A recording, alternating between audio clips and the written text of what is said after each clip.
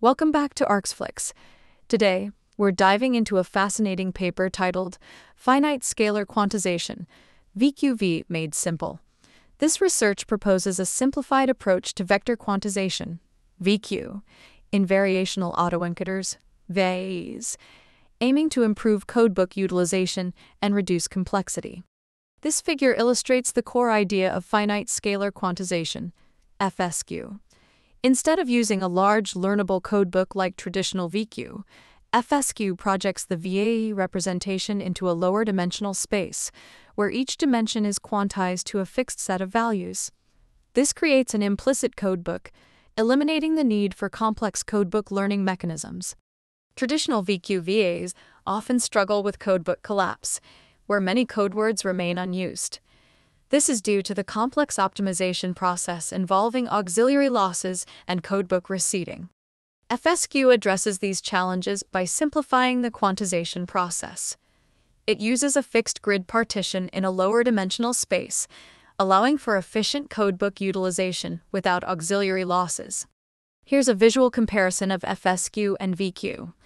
FSQ projects the encoder output to a few dimensions, then quantizes each dimension to a fixed set of values.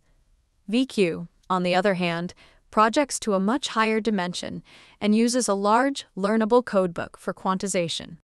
The paper evaluates FSQ on various tasks, including image generation with MaskIt and dense prediction tasks with UVM. This figure shows the results of MaskIt trained with FSQ and VQ on ImageNet. We see that FSQ achieves comparable performance to VQ while utilizing a much larger codebook. The paper demonstrates that FSQ is a viable alternative to VQ, offering comparable performance with a simpler and more efficient approach.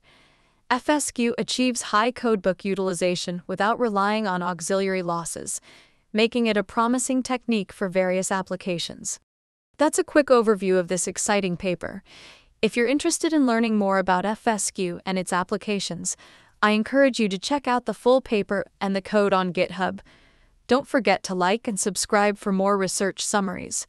Until next time, keep exploring the world of deep learning.